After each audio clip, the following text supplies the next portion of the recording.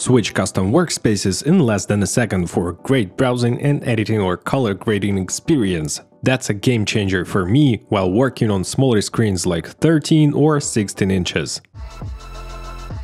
What's good guys, you're watching No Limits on channel. Editing on a small screen is a pain. I've been working on my iMac 5K for 4 years and then switched to MacBook Pro 13-inch to edit while traveling, and I had to tweak the workspaces all the time, which is very annoying and time-consuming. But recently I found a fast workaround. In Final Cut, or basically in any editing software, you can drag or toggle on and off different workspaces to arrange the most comfortable option for your needs. But on smaller screens it can be pretty limiting, and messing around with it all day consumes a lot of precious time. You can also use command shortcuts such as Command+0 for default workspace, Command 7 to show or hide scopes, Command 5 to show or hide effects, and Command 6 to go to the color board. That's nice, but is it that fast and convenient as switching from browsing mode to color grade mode and editing mode within 1 second? Let me show you. So, my two custom workspaces are Browse for choosing the right footage and putting it into the timeline, and also Grading,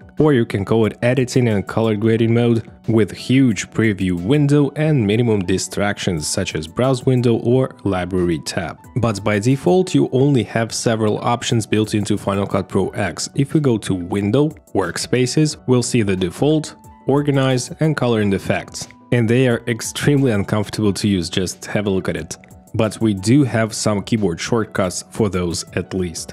Also, you can arrange all the windows and tabs manually and save this workspace by going to Window, Workspaces, Save Workspace As. But you have no shortcut keyboard command for it, and you have to manually go to Window and choose your custom workspace all the time. And if you create several workspaces like I did, it's really frustrating to switch those manually via this menu all the time. So there is a way to fix it. First, arrange the workspace you want, go to Window, Workspaces, Save Workspace As, and name it, something like Workspace 1. The capital letters are important, keep that in mind. But as you can see, the custom workspace you just created doesn't have a shortcut. Second, go to the System Preferences, then click Keyboard, then click Shortcuts. Click App Shortcuts on the left. As you can see, I have already assigned 2 shortcuts for my workspaces in Final Cut Pro X. Then hit the plus icon. From the drop menu we can choose All Apps or Final Cut Pro X specifically.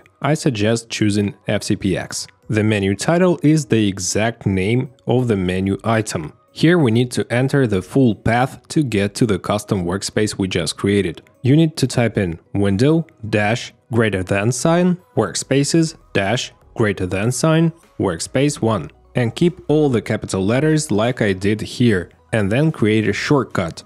I found that Option Command 5 and Option Command 6 are not used in any existing shortcuts in FCPX, so you can use those like I did. And then hit Add. So, if we now go to the Window menu and Workspaces in Final Cut Pro X, you can see that now we do have a shortcut for our new workspace. You can repeat this with the second or third workspace and voila! If you want to add different keys combination, you can go to Final Cut Pro, Commands, Customize, and check if there is any free combinations of keys that are more suitable for you. The only downside of this method is that when you launch Final Cut or you close it and relaunch it, you'll have to manually go to Window, Workspaces and choose your custom one. After it, the keyboard shortcuts will work flawlessly. So you only need to go to the menu system once and then just quickly hit the shortcuts to switch between custom workspaces. That's it. And also I'll leave a link in the description for my playlist of Final Cut Pro X tutorials, tips and tricks.